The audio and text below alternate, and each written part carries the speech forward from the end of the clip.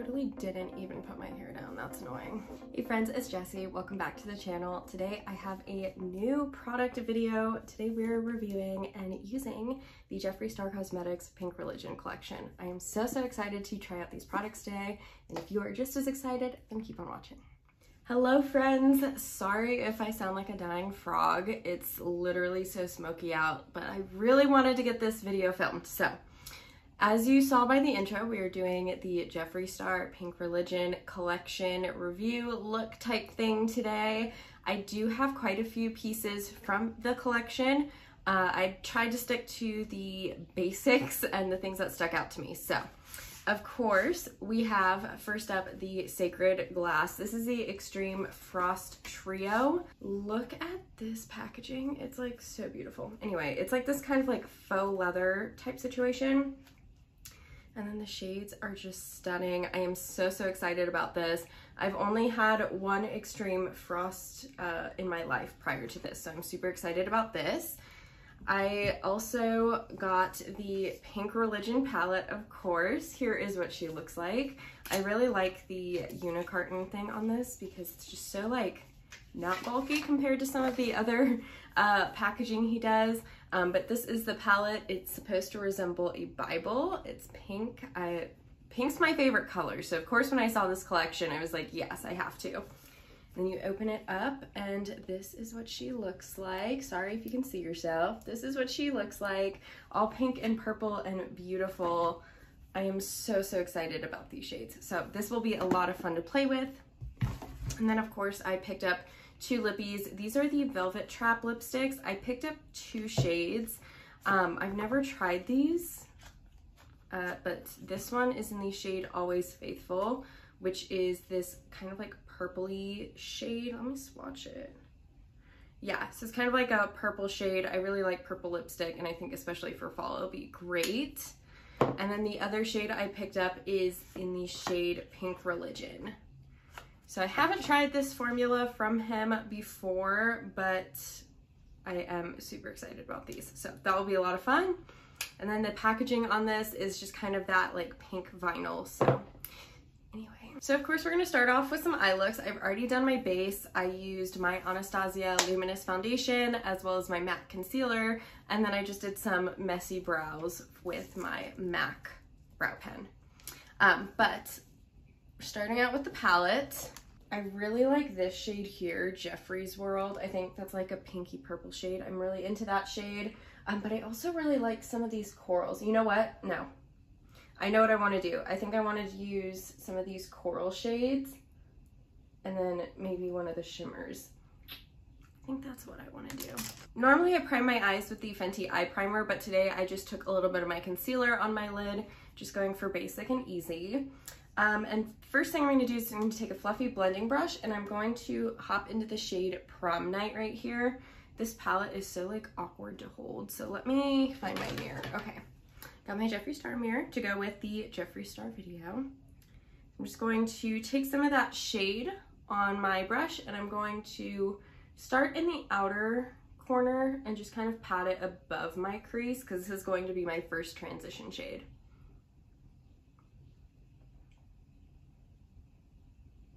I'm taking that all the way up into the brow bone. I like to smoke out my shadow a lot because my eyes are super small. So I like to kind of exaggerate my eye shape and I use all the real estate I can get. Okay, next I'm gonna take a Morphe M456. This is kind of more of a flat blending taper brush. And I think the next shade I wanna go into is Strawberry Youth, which is this top coral shade. Also, I just realized this will not match either of the lipsticks I got. Let me see what I have down.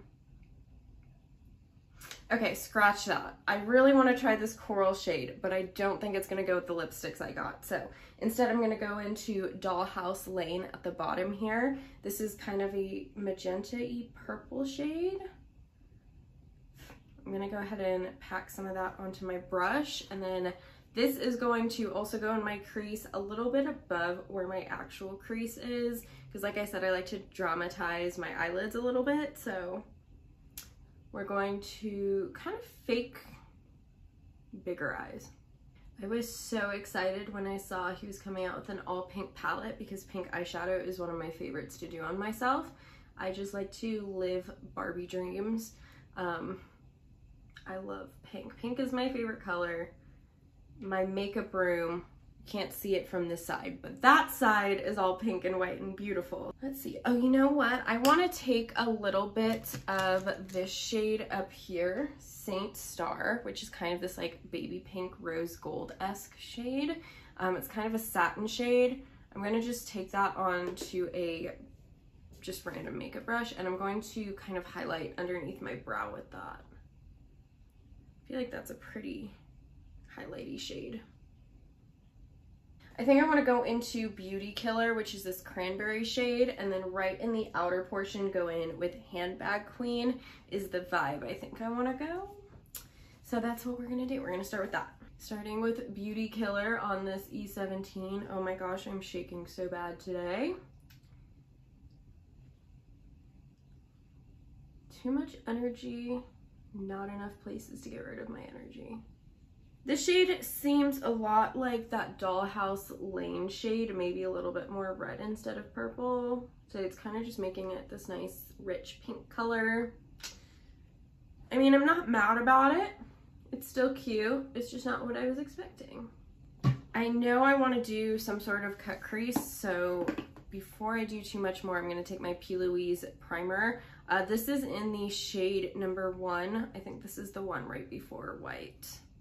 I'm a little pasty, so normally I use round concealer brushes for this, but I cannot seem to find any. So I'm going to use this Morphe 410 brush. It's a square type concealer brush. I'm going to just angle it and use the very corner to draw out my rounded shape and then kind of blend it downwards. Does anyone watch The Bachelorette? I literally just watched the finale. I'm kind of glad Blake won, honestly. I really liked Blake. I thought they would have made a good pair, so I was super happy when they ended up together. I always like to take my primer or concealer a little bit higher than my crease when doing cut crease work, just because I feel like my eyes are not, like I said, they're not big. I have really tiny eyes. I have a tiny face. And I like to still be able to see some of that shape when I have my eyes open. You can kind of see it's still a little rounded above. That's kind of my trick to cheat bigger eyes. I know a lot of people with hooded eyes do a similar trick, if not the same. Can you see how bad I am shaking? Or is this like literally not noticeable? See, I always do this. I always make one way too oval and like egg shaped almost. And the other one always looks good. So I'm just gonna kind of try and clean that up a little bit. Doesn't have to be perfect, whatever. It's gonna be covered anyway, so who really cares? I am going to take this flat Morphe brush. I'm really not sure what type it is. This was from a holiday set a couple years ago. And I'm going to dip into Handbag Queen, that deep cranberry shade at the bottom. And I'm going to just kind of outline over where I drew my cut crease just to give it a little more depth. I really wanted to get this video filmed because now that I'm slowly starting to get back into videos, there's so many things that I want to try. And I knew that if I did not get this video up, then I just wouldn't. So hopefully you guys are enjoying the pink look. I'm trying something a little bold today. My favorite shimmer brushes of all time are literally these Anastasia brushes. These came in all of the like little ABH palettes. They're the duo-sided. They have a blender brush and then a shimmer side, and I love the shimmer side. So I'm just gonna spritz that with a little Fix Plus. I use this on all of my shimmer shadows. And I think I'm going to try Candy Cathedral, which is this middle shade. And then right in the inner part, I want to use, what is this? Frosting Cult? Frosting Cult up at the top. I'm just kind of dragging this down. This shade in particular reminds me a lot of the shade Trisha from the Conspiracy palette. But I did see, I believe it was Sarah Loves Makeup did a bunch of dupe swatches, and a lot of the shades in this Pink Religion palette compared to other Jeffree Star pinks were not exactly the same. A lot of these shades are pulling slightly different on the eyelid than they do in the pan, because it could just be me. Maybe it picks up different on camera, but this shade right here was the one I used on the lid, and it seems more like magenta than it does in the pan. Next, I'm going into Frosting Cult, which was that lighter pink shimmer, just on the same brush. And I'm just going to blend it really lightly into the inner, probably like third of my eye. And you can use the same brush because you're gonna blend it into the previous shade. And I like to go back and forth when blending. So now I'm gonna put a little bit of that darker pink back on, and you just kind of keep going back and forth until it looks how you want it. Now I'm just gonna kind of go in and start blending the outer corner with the same shades that we used for the crease. So that was, what did we use in the crease? That was Dollhouse Lane and Beauty Killer. I'm gonna take those on my outer corner.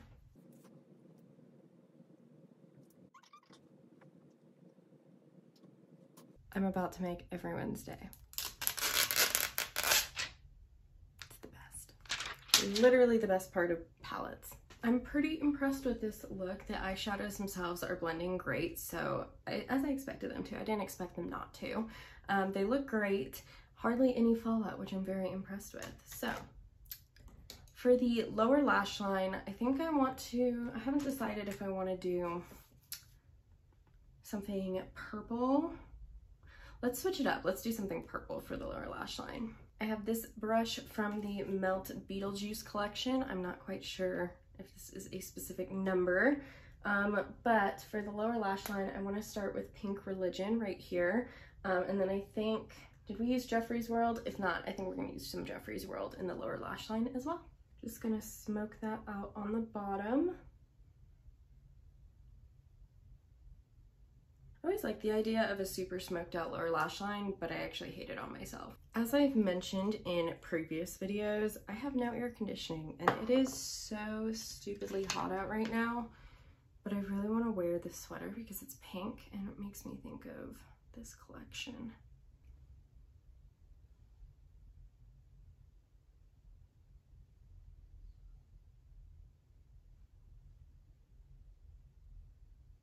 Not me struggling with my lashes for an actual 10 minutes just to have them look like crap. For lashes, I just put on a pair of Colourpop Shorty lashes after lining with my NYX black gel liner. I know they don't look good, okay? I know that these are probably the worst applied lashes ever, but we're just gonna go with it. For blush today, I'm gonna use my Pat McGrath blush. I'm not sure what shade this is. Divine Blush in Flirtatious. I personally think this would have been the absolute perfect collection for Jeffree to introduce blushes into his line, but alas, there was none. I'm just gonna do kind of like a light veil of this blush. So now we have the Sacred Glass Extreme Frost Trio. Look at those gorgeous shades. This one, the Glass Slipper, is calling my name. I think that's the one I want to try. This I think would be a really pretty blush topper, so actually I'm gonna go ahead and go in with Glass Slipper as an actual highlight, and then I'm gonna just kind of flush over my blush with Pink Purity. Stop.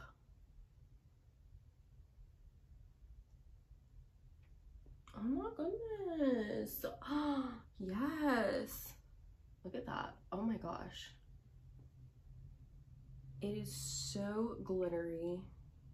Okay, now I'm trying a little bit of Pearly Gates. I just cannot commit to a shade, but I have to try all of them now. Okay, I see you. That's pretty. I'm gonna try just a touch of Pink Purity. Look at that glow. Do you see that? Oh, I'm feeling it. I like it. I love it. That's great. Okay, now we're on to lipstick, and of course, just my luck, I do not seem to have any hot pink, nor do I have purple lip liner. So, I'm just gonna do executive decision. We're just gonna not use lip liner today, but I think I want to try Always Faithful, which is this purple shade. I saw someone else wearing this and I loved it, so we're gonna go ahead and try it.